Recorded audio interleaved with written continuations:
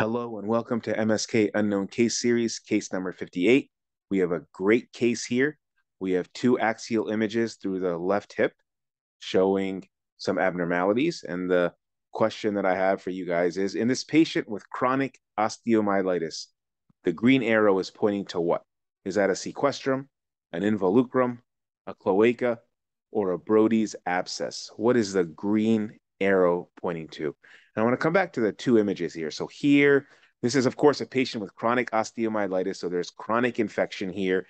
What we see here is this area of sclerosis and expansion of the ischium, or the part of the inferior pubic ramus here, right? So that's what we're seeing here. And this area of sclerosis, which is what the green arrow is pointing to, is an area of devitalized necrotic bone, also known as a sequestrum. So sequestrum is the answer here. And this area here is a cortical defect, right? This is a defect in the bone that allows pus to extend out of the bone into the soft tissues and the skin surface, forming a sinus tract. That cortical defect is a cloaca.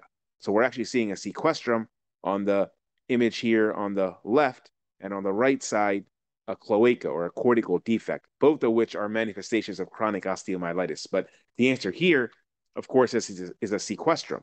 This is an area of devitalized necrotic bone, often manifests as an area of sclerosis in the bone, as in this case. This is an area of necrosis within the bone, known as a sequestrum, in the setting of chronic osteomyelitis. So, of course, chronic osteomyelitis is long-standing infection of bone.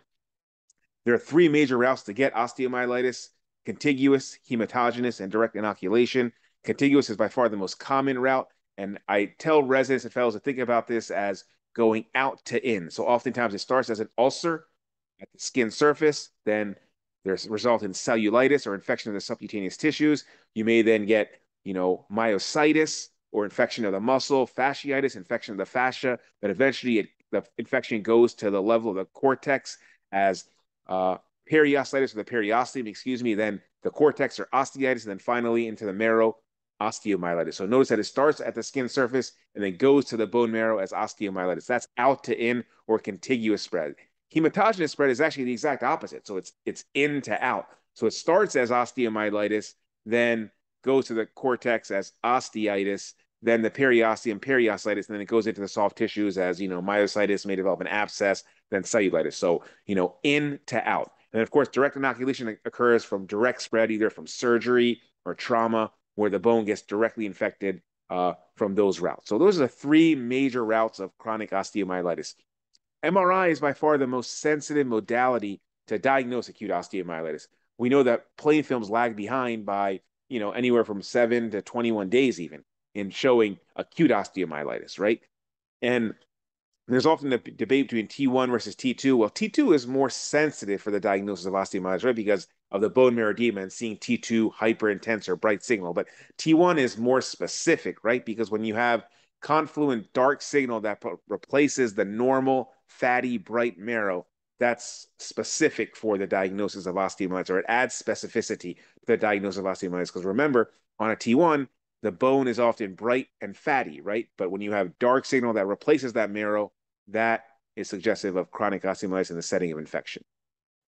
I think there's important buzzwords that everyone should know when they're describing and thinking about chronic osteomyelitis. One is a sequestrum, which is what I just showed. It's an area of sclerosis or necrotic, devitalized bone. That's what a sequestrum is. An involucrum is actually that periosteal reaction, that new bone formation that walls off the infection. That's what we mean when we say involucrum. That periosteitis or new bone formation that sort of shells out or shells off the infection. The cloaca was with the second image that I showed you. That's the cortical defect that actually allows a sinus tract to form, right? It allows the pus or the infective material to come out of the marrow, go into the soft tissues, to the skin surface, and allows that sinus tract to form. So that's what a cloaca is. And of course, a Brody's abscess is usually seen, it's an intraosseous abscess, typically seen in the metaphysis of a long bone, right? So that's what a Brody's abscess is. That's usually seen in like subacute to chronic osteomyelitis. So these are the most important buzzwords that I think all trainees and all attendings should know when thinking about chronic osteomyelitis. Thank you so much for your attention.